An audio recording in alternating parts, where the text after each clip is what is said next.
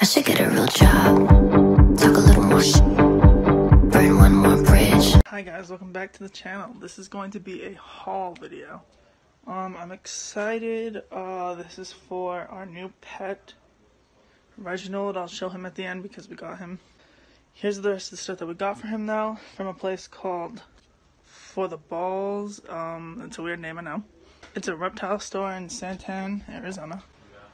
And yeah, so they're cool, they're nice, they're a little bit pricey, but that's fine. Giving them a shout out on this video.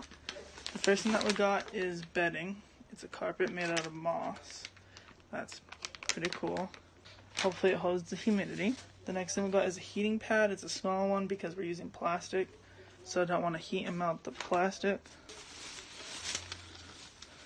Then the next thing that we got is a bulb for a light for the heat.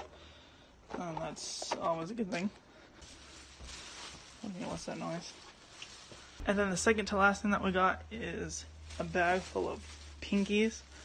I don't know if I'm allowed to show this on YouTube. I think I am, but they look like aborted fetuses. Yeah, so that's its food. Can you guys guess what Reggie is? Reginald, that's its name. Reginald, and then Reggie for short.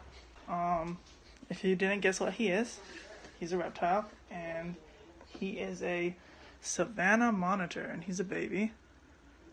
Sorry for shaking, I've been having health issues if you haven't seen my videos.